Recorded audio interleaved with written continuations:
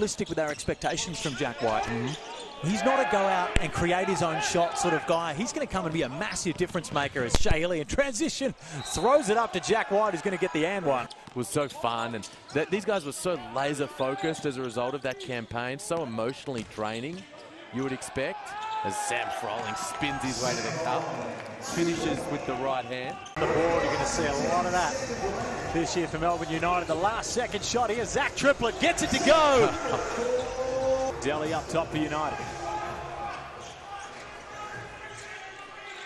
Doesn't have a Huck Portia JLA to throw the lob to, finds the floater for himself. So patient on all of his moves, everything. His touch is phenomenal, especially going to his left side. He always likes to shoot that floater, and when he goes to his right, that step back is next level. We talk about Jack White going to the next level and being at the best he can be. In these guards, of course, not his first time at United. The ankle breaker from Tyler Harvey gets it to go for the Hawks. We've just upped the pressure a little bit here. A little shooto zone. League on the closeout. Krebs gets by him and goes upstairs.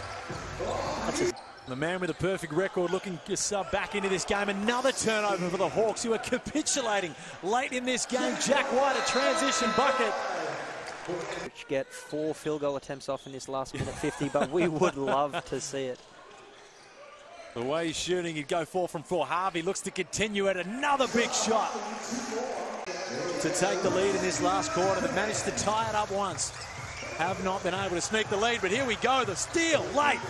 Jack White takes it through the chest of Hickey. And they are up and about a 1-point game. The Hawks lead. Hickey takes it through. Dellavedova with the steal. And Melbourne United.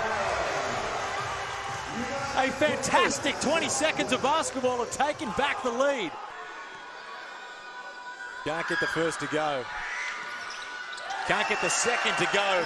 Crucial free throws missed. And Rob Lowe will be fouled on the rebound. One more miss would breathe life into the Hawks. It makes for a very difficult task from here. Not impossible, certainly doable.